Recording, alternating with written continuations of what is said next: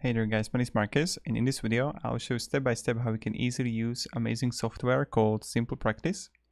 So let's start. Now the first thing you want to do is just enter your email here. I'm going to use my email and I'll simply paste it here and start for free. I believe guys, after watching this video you will know exactly how to use it. So now I'm just going to add my full name, email, username, let's go. Password.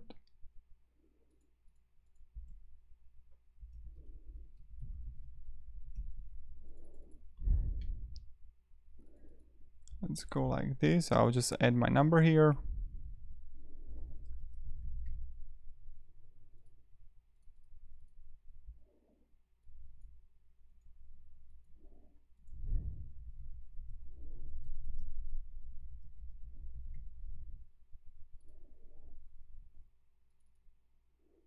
Okay.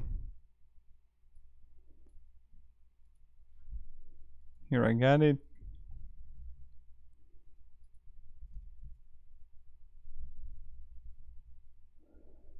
And now let's say message Torpy. Start my free trial now. And let's just wait until it loads and then we are going to continue. Marcus, welcome to SimplePractice. Okay, this is what we can find here. Let's get started. Now, choose what you want to learn. If you want, you can check it, or we are going to together. So I'm going to show you what you can actually find in SimplePractice, and then I'm going to show you step by step how you can add clients, billing, etc. Now, when you're going to be here, on the left side, you will find a menu. In the menu, you will be able to find clients, billings, insurances, reports, account activity, reminders, and settings. Then my recommendation, you can also download application for your mobile. On the top, you can see create, and you can create client or appointment or add availability. You can request.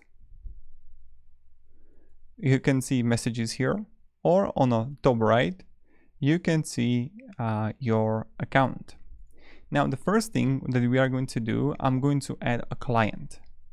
In a calendar, this is simple calendar in which you would can simply add appointments. So first I'm going to show you the calendar and then we'll go to clients, okay?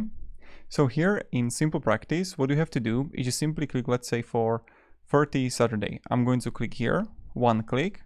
Then if you don't, we are going to create new appointment. If you don't have client, you can simply click here plus new client, or you can go with the other if it's appointment but not with the client. So let's say I'm going to click new client and I'm going to add a Marcus client. Now if it's email address, home, work, and phone number, you get also options here. Send an email reminder 48 hours before appointment. This is really great to have. Phone number, so let's go like this. Send an email reminder 48 hours. Then also you can add a phone number here. And then client type, if it's a minor, couple, or adult. Then continue. Voila, so we're gonna have the client here. Now you have option if it's going to be all day, or if it's going to be from 9 AM and it's going to be, let's say, 90 minutes, right? Location, where it's going to be, and then you can also repeat that. Now as you can see, you can have also the practice service. I added an I do massage, so I would add my service here. But what I can do, I can even add a service directly in my appointment. So I can come here and click service, and I can add relocation, and let's say this is going to be $300. So self-pay, billing type, appointment total $400. Now I'm going to click done. And voila, here I have it. Now in the moment when you did it, you are going to compose an email. Marcus items. You're going to see the documents here, questionnaires. Then continue to email. You can even compose it. These are the intakes. And then you see the review and send. So you can simply, Marcus will receive client portal access and sharing 6 items with Marcus. So this is with the Marcus client. And then I can go share and send now. See, and this is how I do it. So this is how I have 90 minutes, 9 a.m. And this is how you can simply add appointment in your calendar. Of course, when you're gonna have appointment, you can come here and press delete if you want to delete it.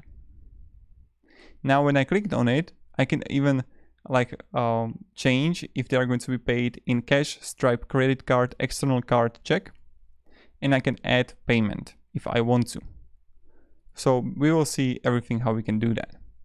Now let's go to clients. We already learned how we can add a client, but this is where it's going. So I can click clients, and here I'm going to find clients. To create a client, what you have to do is go to top and press create, and then create client. Then we're gonna have a billing here, and these would be all sessions and which need to be paid. And what you can do is you can set up credit cards, start accepting credit cards by signing up with a Stripe account. You can export transactions, or you can go and click billing documents,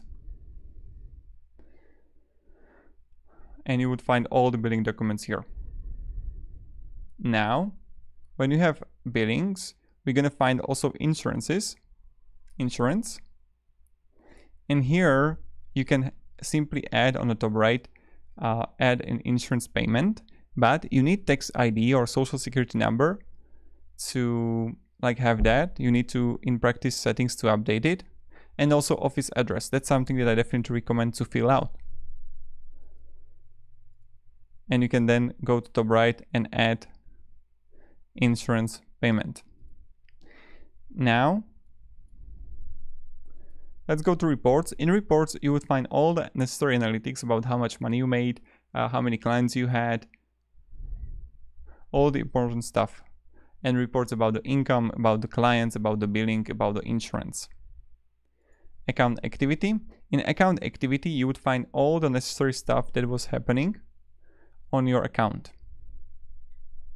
Reminders, what is happening, and let's say if you're gonna have a consultation, you would find it right here.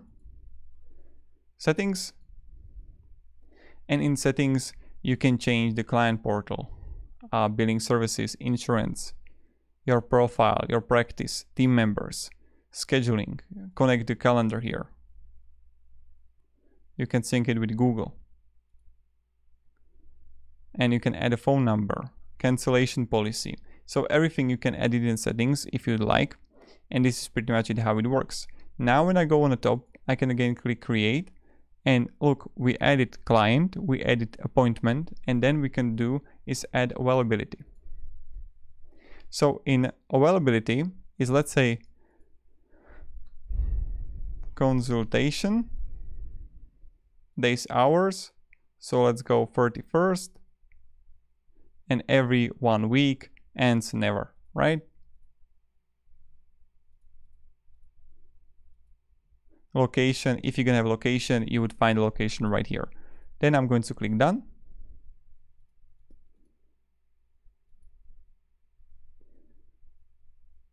Okay, see, and these are my services, and then those services I would find right here, right? Then you can add, then done, and you got it. So this is pretty much it how we do it, and this is how you can use SimplePractice. If you're gonna have any questions, guys, ask me down in the comments. My recommendation is definitely download the app on iPhone or Android, what you got. If you're gonna have any questions, ask me down in the comments. Have a great day, guys. This was a SimplePractice tutorial, and goodbye. See ya.